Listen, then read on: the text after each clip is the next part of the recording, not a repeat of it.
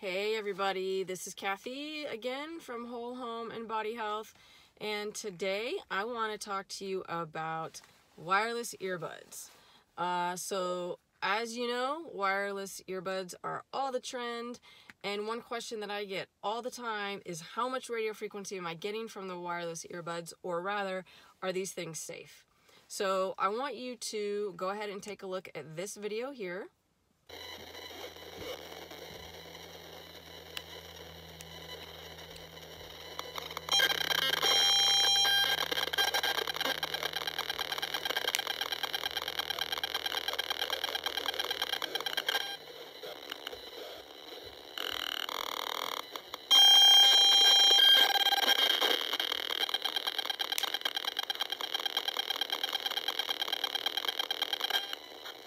Okay, so as you could see in that video, those wireless earbuds, just when I open the case, they are giving off massive amounts of radio frequency.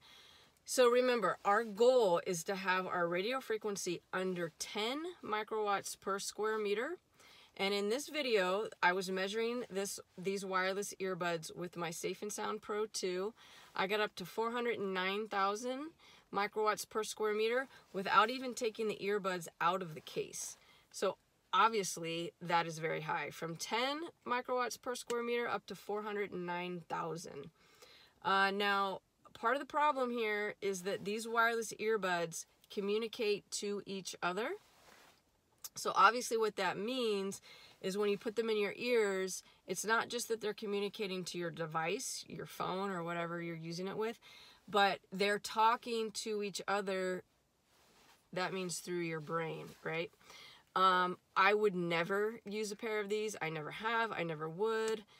It's just not worth the risk. No matter how you feel about this topic, this is absolutely not worth the risk.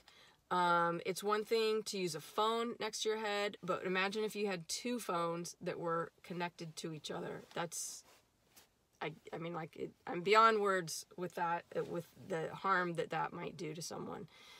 So obviously I do not recommend them at all. What's wrong with just a wired ear set?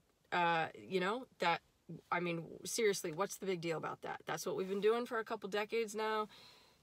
Go back to wired. Even better, get an air tube headset. I'll leave a link below to the one that I like. I use the Shield Your Body air tube headsets. They're by far the best quality, in my opinion. And the benefit of that is that when you plug the end of the cord into your device, it's a wire to about, I don't know, a couple feet, and then the rest of it is an air tube so that you're not getting the conductivity from the wire to your head, which is awesome. And some people complain that their phone or their iPad or whatever doesn't have a phone jack to it, which is true these days. It doesn't, but it's no big deal. You just get a little adapter, right? So this little adapter here will fit into your phone, and then you plug your earbuds into the adapter, and then that's how it works. So no big deal. You can still use your wired headset.